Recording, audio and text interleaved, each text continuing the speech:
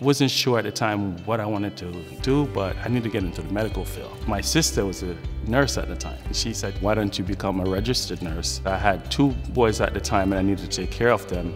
I decided to do the LPN, which is a licensed practical nurse, because it was a shorter program, and I also know that I would be able to transition to the RN when I'm ready. I just started asking all the providers, the nurse practitioners that I looked up to, what school they went to. Elms College keep coming up on the top of the list.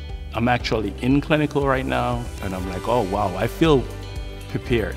I'm going in, I'm asking the right questions. I went to 2 different sites so far, and both sites that I went to offer me a position. It's a testament to the teachers. It's a community where everyone is behind you and pushing you, even the director, Dr. Resk. Sometimes I don't see her for a while. She would actually remember stuff that we spoke about like a while back, and I'm like, wow, how did she remember that? It just shows that they actually do care. And my plan is to get my practitioner license and just to work in the underserved community. I just want to be a representation for them. And that's what kind of driving me.